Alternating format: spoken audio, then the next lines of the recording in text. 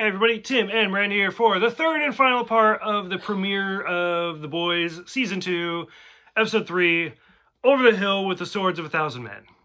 Long fucking title. Can't do it. The first thing I noticed, my favorite singer of all time is Billy Joel. Seen him in concert, absolutely love Billy Joel. And the fact, like, I kind of skipped over Episode 1 and I kind of skipped over Episode 2, but there's been a Billy Joel song every episode so far. So I'm digging it. Like and it's not like big Billy Joel songs. It's not Piano Man, it's not We Didn't Start the Fire, it's not stuff like that. Like it's little known Billy Joel songs. Which I feel like when they're burning down buildings and shit, they should play We that song. Didn't Start the Fire. Yep. Which I'm still to this day, like, Billy Joel, if you ever watch this, it's 2020, we need a new We Didn't Start the Fire song. Like, especially, I kind of agree with that. Especially for this year alone. Yeah. Like, we need, like, pandemic, blah, blah, blah. Like, we need a new song. Update it. So, overall, I'll go ahead and segue. What did you think of the episode? This one wasn't too bad. I like this one better than the episode 2, so. Okay. Would you like to expand? No. No? Okay. So I think this is the one, like, the first one kind of laid the foundation, and the second episode kind of laid down more foundation, which I don't know how much foundation you need because I don't wear makeup. But this is definitely the one. This is definitely the one where it kind of took off a little bit. My question is, we learn a little bit more about the female's brother and his telekinetic powers. Do you need to use your hands to be telekinetic? Like if I wanted to bring my liquor cup right there, it'd be like. There you go. Do I need my hands to focus it? Why can't I just, like, look at it? Okay, but you also have to think that this is a TV show. It's dumb. And these superheroes and villains are made. Super terrorists. So, super villains. So I mean, in this case, yeah, for him. Because all they did was duct tape his hands, and now he's powerless. Like, no, you can't. Because it seemed like, because he moves his hand. I don't know. It just seemed weird to me. The big twist for this one is Compound V goes public. Which, I mean, what was it, the last episode of season 1? The whole thing was them trying to go public, and every company was like, nah, we're good. Yeah. But they did it. It only took 3 more episodes. Yay. Which everybody was super excited about, except Butcher. Because I think it's that Huey did it without him. I think so. And he was jelly. Because he was just like, good job. Whatever. And everybody's like, that's it?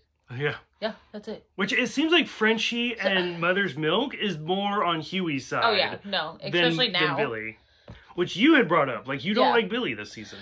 It's not, okay, it's not that I don't like Billy. It's just that now that he knows his wife is alive and everything that he's done this season so far is just all about him. Like, it's not about them as a group. It's not about getting rid of superheroes. It's not about taking down Homelander or anything. It's really just about him trying to get his wife back.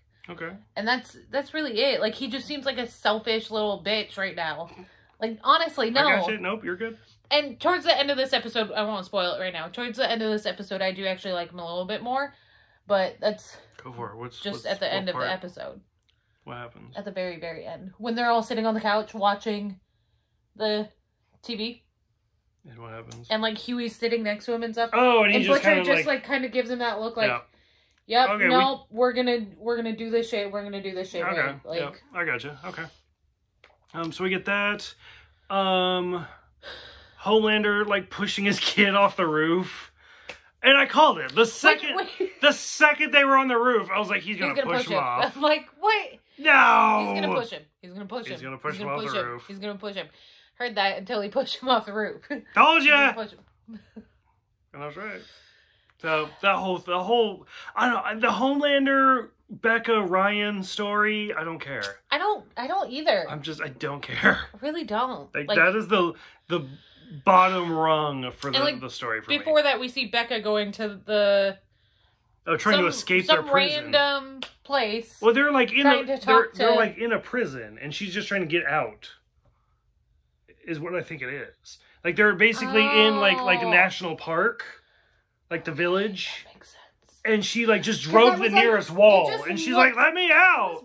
wondering because I was like, it kind of just looked like she went to like a building, like Well, no, I think she's in like this national park. Okay. That's sealed, and Jurassic she's just Park? like, she's in Jurassic Park, and she's like, let me out. There's a T-Rex. Basically. And they're like, man, you gotta go. You're AKA, fine. his name is Homelander, and Yeah. he's a fucking weird ass douche. And Ryan's the guy. They really likes milk. Oh yeah, he drinks milk in Yeah, this he one does. too. He drinks Really milk in every awkwardly. episode. Between Milk and Billy Joel this season, it's got something going on. So special shout out. Frenchie wears a T-shirt of Jenny Parks. I'm a big fan of Jenny Parks. I've met Jenny Parks several times. I love Jenny Parks. I have an entire wall of Jenny Parks art. Yeah, it does. And we're like looking at Jenny Parks. It's great. I have custom artwork from Jenny Parks. But the fact that, I don't know if they had to ask her for permission, because I know she has like T-shirts at like Hot Topic and stuff. Yeah. But when I saw Jenny Parks, like, I think it's the 13th Doctor. And I was like, oh my God, look at that. I was super excited because she's going through a very, very rough time right now. She was just diagnosed with cancer. Aww. She's going through chemo, stuff like that. So like her store is closed right now because like I hope she is doing better. I hope she's doing well. Because like I said, all her stuff is amazing. All of her artwork is amazing. Everything from like I have all the Avengers and Doctor Who and Star Trek. And then she has stuff like, what's that stupid show that you like? Supernatural. I hate you. Stuff like that. So I was like, where are we going with this? I'm hoping because of this that she does a boys picture, because then he wears a Jenny Parks shirt and Jenny Parks does a boys art. Like it feels like full circle type thing. So I loved that. I thought it was absolutely great. We finally see Homelander come back to normal society, which I don't know, do we see him leave? There's the breakfast scene, but we don't see him be like, okay, I'm taking off for a while. No, he just shows up, talking to Maeve about her girlfriend. Yeah. Which Maeve is like, yeah, the last guy that flirted with me, murdered. Mm-hmm. Don't want to see that happen again. So that was cool. Favorite part of the episode, favorite part of the season so far is the whale. It's always a fucking whale, you guys. Actually, it's always an aquatic animal. It's the deep. With shows. Oh. Just shows in general. Expand on that? It's like Torchwood in the lionfish. The blowfish? I hate you. Okay. Like, Jordan poked his head in once again for that one. And it's like, oh, it's like that thing on the Oregon coast from like the 70s where they blew up a whale. I don't know if you saw that. Yeah. It's like every year on Facebook. It's like, how dumb are news reporters? But yeah, the fact that, and I loved how the Deep is like, very Aquaman pose. Yeah, he was. And he's like, what are you going to do? Yep. Can't get to the beach now. And the reason I love Billy is he's like, fuck it. How fast can this boat go?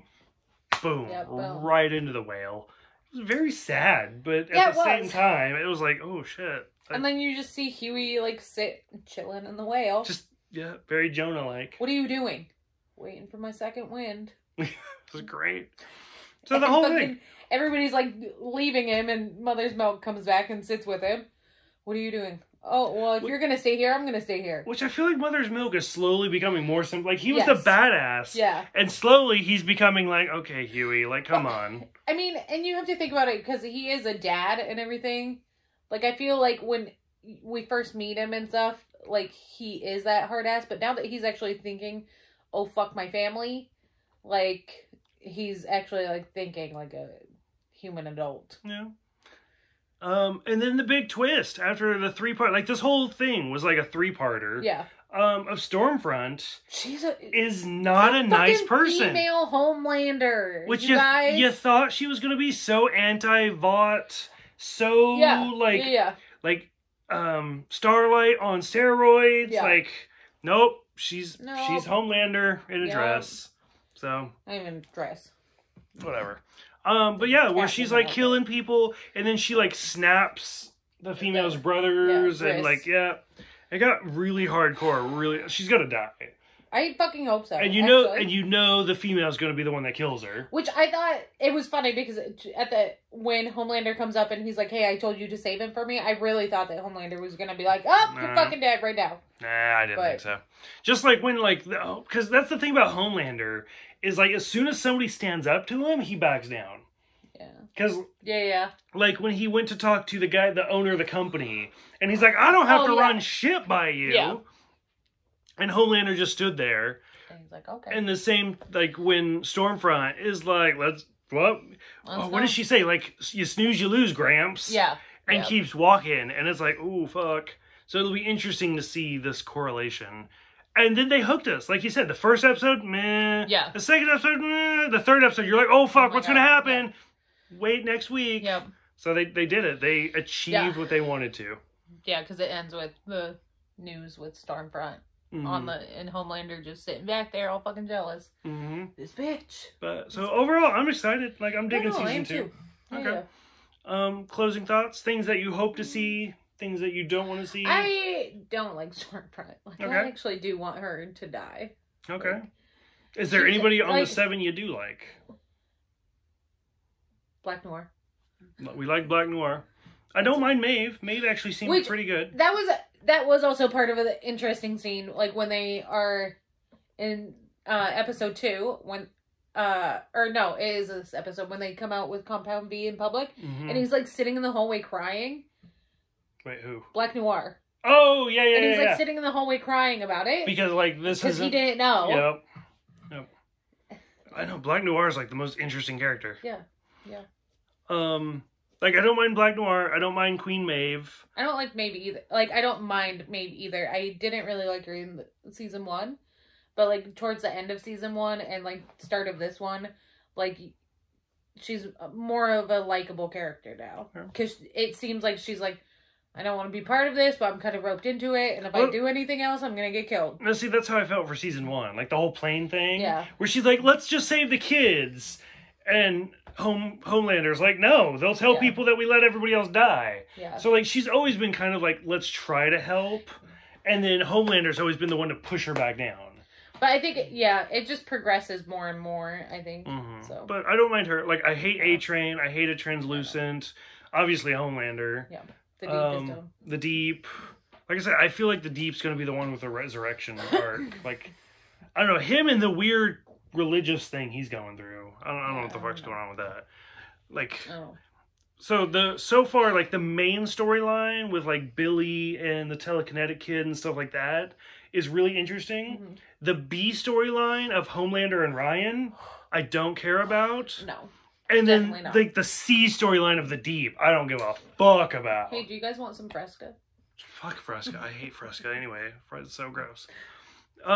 Anyways, any closing thoughts? Anything? No. Before next week? No. It's gonna be like this is gonna be our first show that we're not on top of. Like, we go through like 10 episodes of Doctor Who in a day and we're done for a week. No, now we gotta wait. So for those who have seen this one, the end of the 3-parter, which is also nice because I'm going to do 1 episode a day. So by the time this comes out on my channel, we'll almost be the next episode anyway. For those who have seen it, what did you guys think? What do you think about Billy Joel? What do you think about the whole Homelander Ryan? What do you think about the Deep? What do you think about The Boys? What do you think about Stormfront? There's all sorts of stuff going on. Like, there's 10 different storylines. So go ahead, let us know, and we will see you guys next week or at least in a couple days, whenever this comes out. Nothing Like It in the World.